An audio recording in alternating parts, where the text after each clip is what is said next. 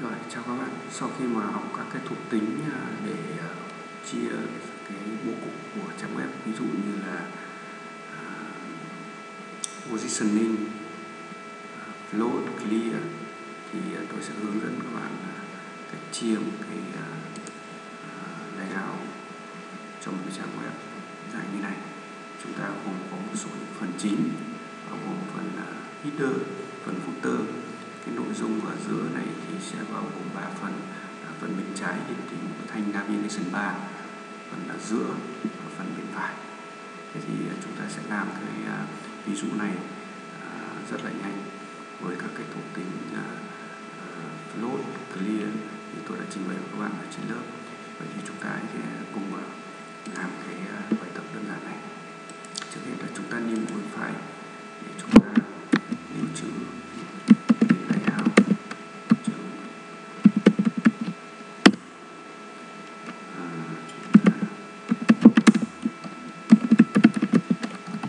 Để cho nó nhanh thì tôi tạo cái thẻ HTML rất là đơn giản như sau.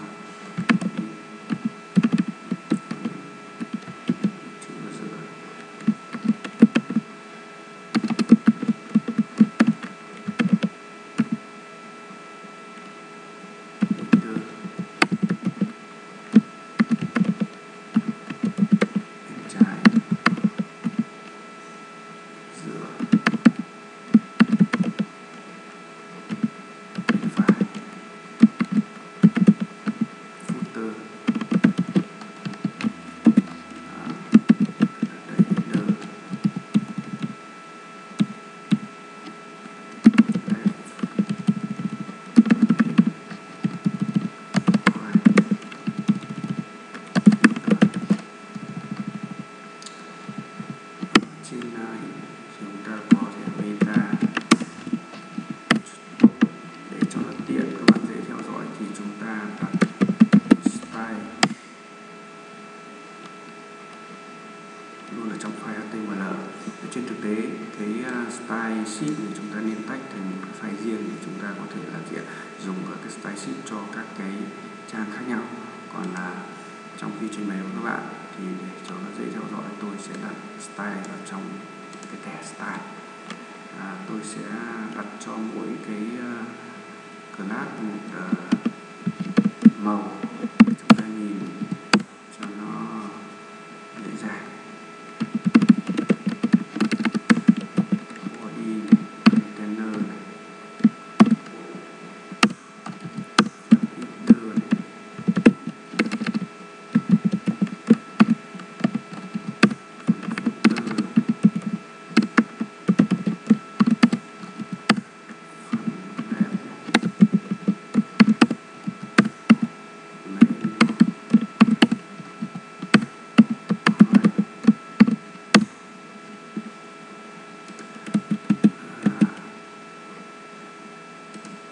chúng ta sẽ đặt header, background color,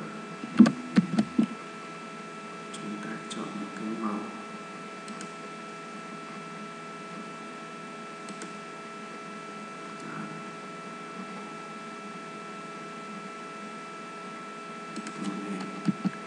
Xanh. Footer chúng ta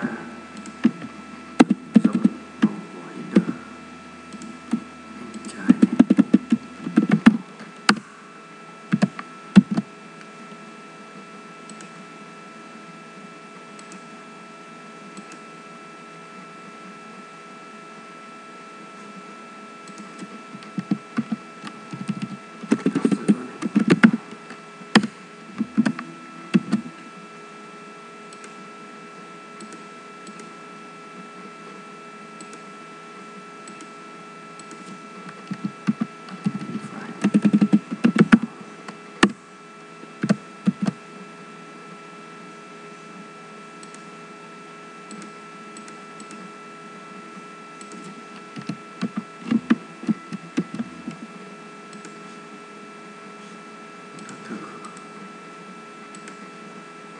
Ban đầu hình thức hiển thị nhập định từ trên dưới, một cái trên một dòng. Rồi chúng ta sẽ thay đổi style cho nó. Trước hết thì chúng ta đã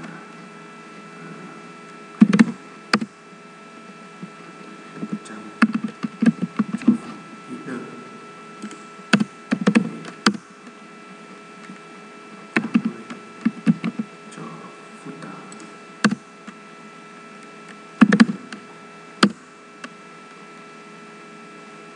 400 cho cả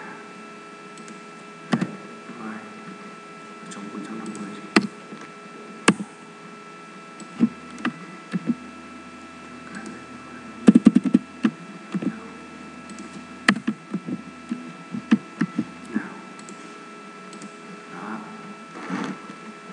chúng ta sẽ thu hẹp tất cả các cái thẻ này lại và bố trí ở giữa.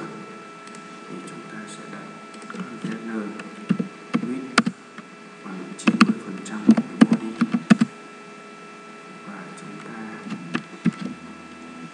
thấy rằng width đây bằng 90%, chúng ta căn nó ra giữa bằng tục tính margin 0.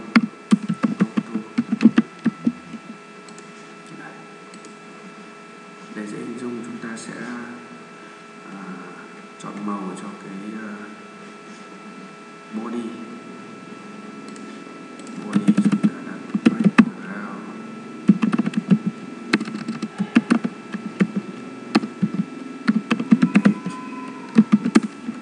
chúng ta dùng cái gradient để cho màu nó biến thiên từ một cái màu xám sang màu trắng.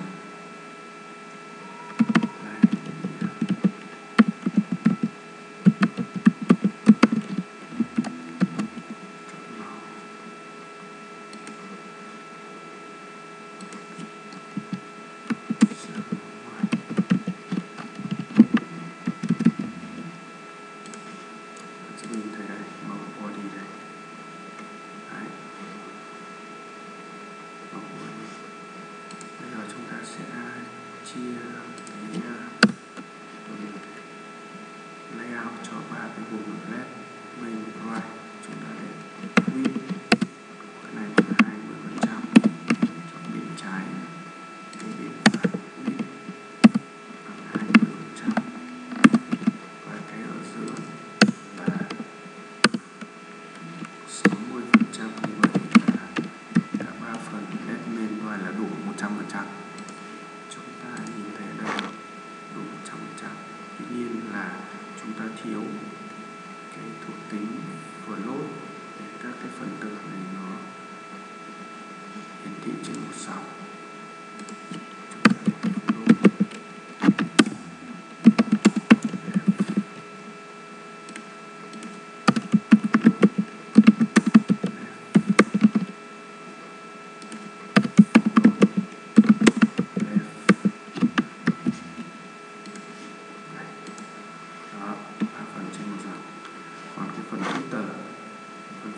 thì chúng ta phải đặt thuộc tính clear.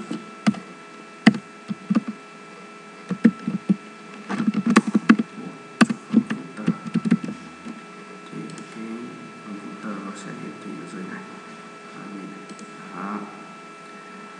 Ở đây cái thằng gradient của body nó bị lặp lại, tôi đặt thêm cái thuộc tính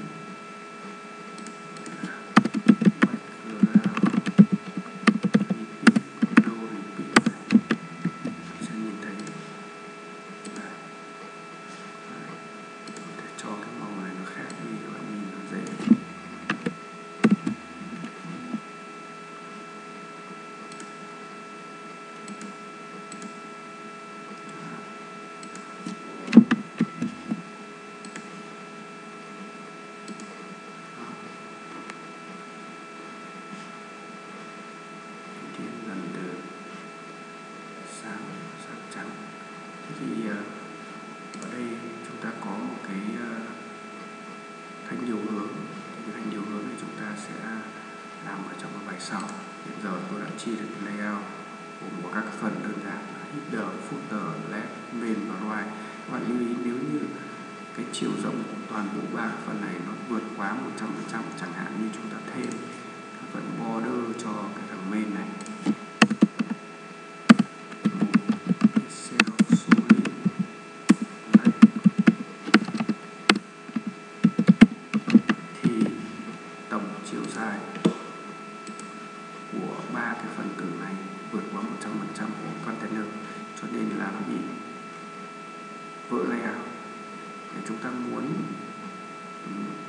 chiều dài của thằng main này thì nó đã bằng đúng 60%, thì chúng ta đặt thêm thuộc tính box sizing border box.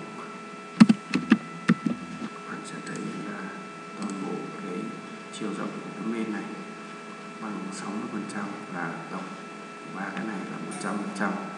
Chúng ta đã hiển thị được cái layout. Xin chào các bạn.